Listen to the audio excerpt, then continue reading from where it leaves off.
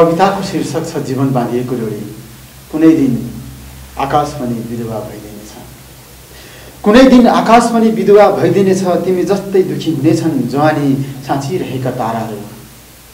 कुनै दिन आकाश पनि विधवा भइदिनेछ, तिमी जस्तै दुखी हुनेछन् जवानी साँचिरहेका ताराहरू। यसरी नै बाफ बनेर उड्नेछ जिन्दगी, यसरी नै बाफ बनेर उड्नेछ जिन्दगी। आकाशबाटै बिलाइ जानेछ धुवाँ, धुवाँसँगै जानेछन् तिम्रो इन्द्रेणी जवानी। चिहाइरहनेछु चिहानमा छटपटाइरहेको रातो फुल। बडो महत्त्व छ नछुटिन्जेल डोरी, बडो महत्त्व छ नछुटिन्जेल डोरी। चुडिएपछि लथालिङ्ग हुन्छन् सपनाहरू, चुडिएपछि लथालिङ्ग हुन्छन् सपनाहरू। र टक्क अडिन्छ घडीको सुई, रोकिन्छन् पैतालाहरू। मस्त निदाउँछ उनीहरू, उनीलाई हेरिरहने आँखा। चुपचाप रहन्छ आवाज गर्ने मुटु। पानी भइदिन्छ सिन्दुरको रङ जस्तो रगत, र आगोको बर्को ओढेर विसर्जन भइदिन्छन् रहरहरू। आर्यघाट जो छ मान्छेहरू नभइदिएको दिन, आर्यघाट जो छ मान्छेहरू नभइदिएको दिन उदास देखिनेछ मान्छेहरू मलामी नभइदिएको दिन।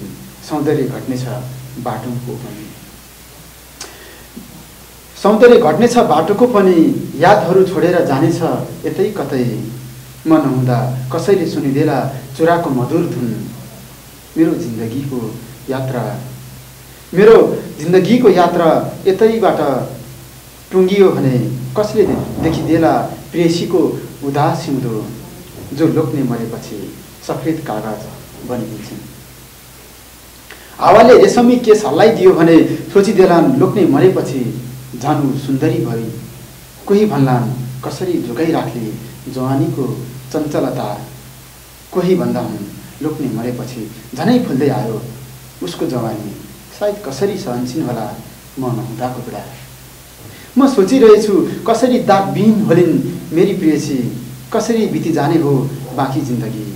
पिरियडले जिन्दगी नहो बाँच्छु भन्दा भन्दै पनि मरिदिन्छन् मान्छेहरू पालै पालो।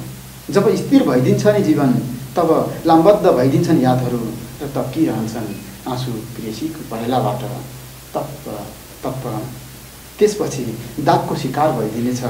हर दिन हर रात सहन्छ पैतालाहरूको क्रूर पश्चात। मन्दिरबाट तिरस्कृत भइदिन्छ कहिल्यै नमेटिने गरी वस्तु हो औँलाहरूको छाप। कसरी कुण्ड हो दुश्मनहरूको यत्रो भिडमा एउटा सेतो गुराँस। धन्यवाद।